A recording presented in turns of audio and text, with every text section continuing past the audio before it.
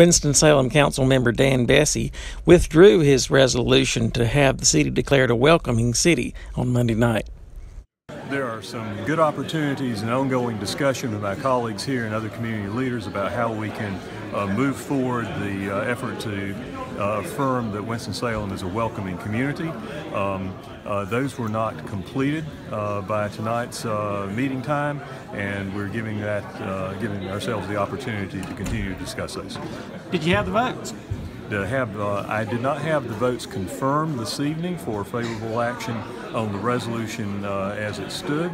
I am very optimistic that we will have an affirmative statement from multiple community leaders, including colleagues on the council, to reaffirm that Winston-Salem is a welcoming community for immigrants, refugees, and other newcomers. Jared Hunter told city council members that it was time to show courage. Courage is not facing danger without fear, it's facing danger in spite of your fear. There's a lot of things to be afraid of in this world right now.